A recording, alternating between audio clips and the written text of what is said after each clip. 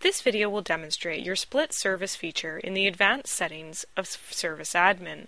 This feature allows you to take a break during a service where you can take another client. For example, if you were to have a 90-minute acupuncture session, there may be 30 minutes of this appointment where you are not with the client and you can take another patient. In order to do this, you would put the duration as the full 90 minutes. You would then go to your split service setting and put that the initial duration is 30 minutes. There's 30 minutes where the client is going to be sitting and 30 minutes for you to finish with the client. You can then select Update, and the 30-minute break duration will allow you to take another patient. For information on the other advanced settings, please see the corresponding video.